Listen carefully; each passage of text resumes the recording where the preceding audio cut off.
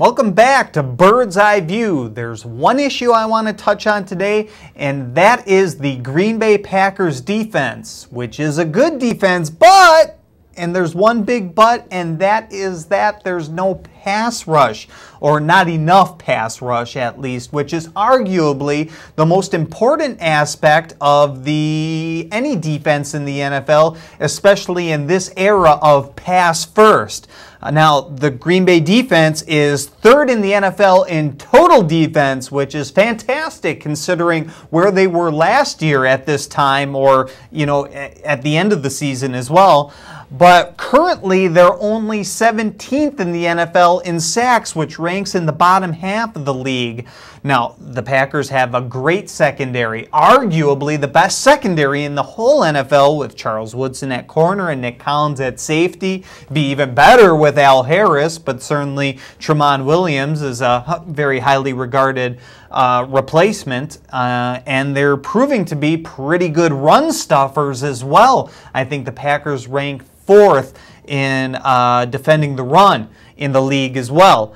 But the pass rush just is not what it needs to be for the Packers to be an elite team, maybe even a playoff team. Arguably, their best pass rusher is now lost for the season in Aaron Kampman. He hasn't had the sack numbers as he had in previous seasons, but he was leading the team in quarterback hurries, and that can't be overlooked.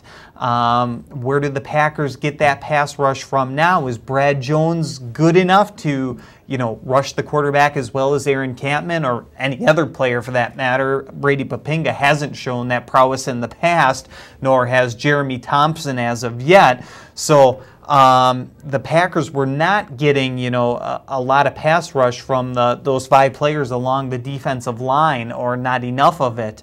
And what's really troubling is now that the Packers and defensive coordinator Dom Capers may be even more reluctant to blitz without Al Harris.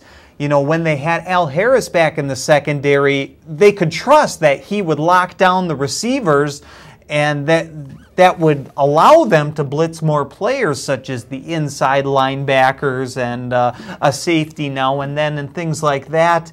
And with, you know, Jarrett Bush back there now and Brandon Underwood, you know, Dom Capers wanted to give them some help over the top from the safeties or the linebackers or whoever. So, I mean, it's troubling to think that the Packers may have even less pass rush than they've had already this season, which hasn't been enough. So this is one big thing to look at as the Packers make a push for the playoffs, and this could really determine whether they make the playoffs or not. I don't think it would be a stretch to say that. So one big thing to watch as the season goes on. But have a happy Thanksgiving, everyone, and I'll see you next week.